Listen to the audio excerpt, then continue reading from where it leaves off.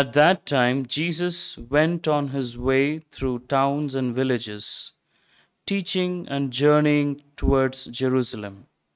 And someone said to him, Lord, will those who are saved be few? And he said to them, Strive to enter through the narrow door. For many, I tell you, will seek to enter and will not be able. And when once the master of the house has risen and shut the door, and you begin to stand outside and to knock at the door, saying, Lord, open to us. And then he will answer you, I do not know where you come from.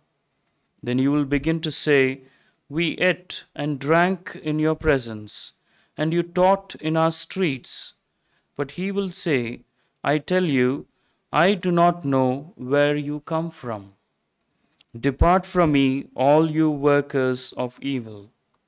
In that place there will be weeping and gnashing of teeth, when you see Abraham and Isaac and Jacob and all the prophets in the kingdom of God, but you yourselves cast out. And people will come from east and west, and from north and south, and recline at table in the kingdom of God. And behold, some are last who will be first, and some are first who will be last. The Gospel of the Lord. Praise to you, Lord Jesus Christ.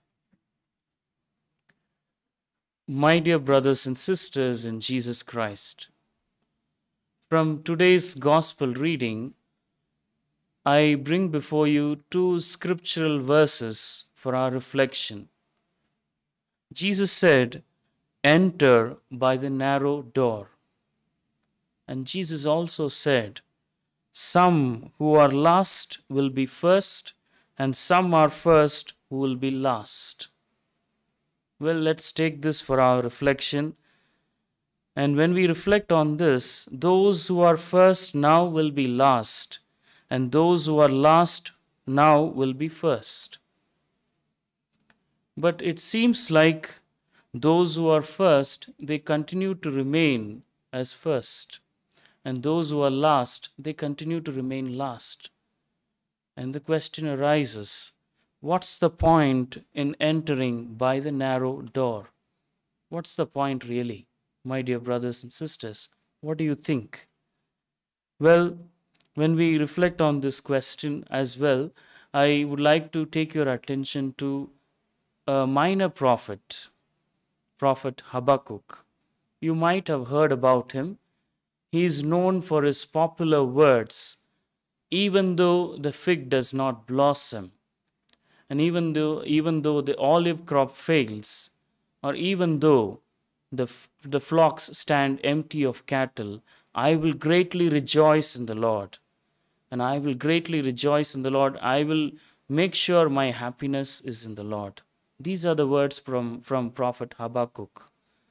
And he has his own set of arguments before he uttered these words in the book of Habakkuk. He had a set of arguments. He complained or he argued with God, Lord, what's the point in entering through the narrow door? I see people taking shortcuts. I see people entering through the wider door and they seem to prosper. And at the same time, I see the righteous people, they don't seem to prosper. So what's the point in entering through the narrow door? He has a long argument and he has a set of complaints to present before the Lord. And the Lord listens to him patiently. And at the end, the Lord says, Come with me. I will make you come to the heights, or I will enable your feet like that of the deer, and I will help you to walk on the heights.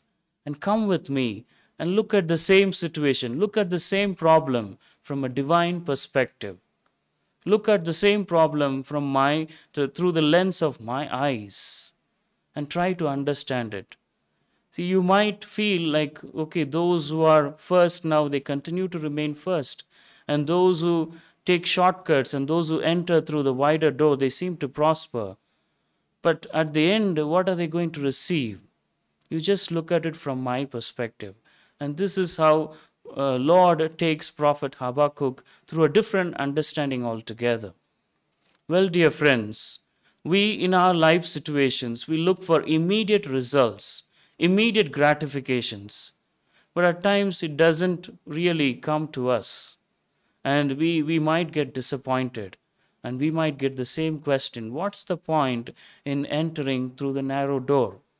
And we all of us know about the story of Cinderella, where we actually like the climax part of it, where there is a miracle element happening and the whole life situation altogether for Cinderella changing suddenly.